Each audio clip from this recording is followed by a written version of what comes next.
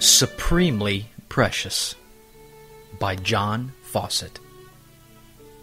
Yes, he is very precious to you who believe. 1 Peter 2, verse 7. If Christ is truly precious to us, we shall prefer him above every other object. He will have the chief place in our affections. The love which a Christian has to his Saviour penetrates and possesses his heart. This distinguishes it from the pretended love of hypocrites, which is only in word or in some external actions, while their hearts are full of sinful self-love, so that it may be said of them, "This people honor me with their lips, but their hearts are far from me."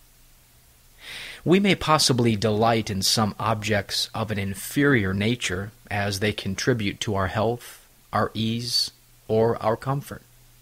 Our homes, our food, and our other temporal enjoyments are dear to us because they minister to our comfort and convenience in the present life. But true love for Christ does not allow any other object to hold the chief place in the heart.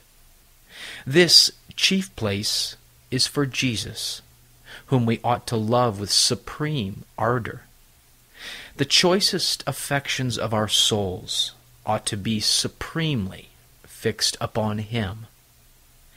As it is impossible for any man to love an unknown object, so it cannot be expected that Christ should be supremely precious unto us unless we know him to be excellent and desirable, beyond whatever may be compared with him. We shall not esteem him above all things if we have not elevated views of his transcendent worth. Our esteem of him rises in proportion to the knowledge we have of him. Godly men, therefore, ardently desire to increase in the knowledge of him, that their affections may be more intensely fixed upon him. That love, which has but created things for its object, is degrading to the soul. It is a cleaving to that which can neither give happiness to our souls nor repose to our minds. For to love any object ardently is to seek our felicity in it, and to expect that it will answer our desires.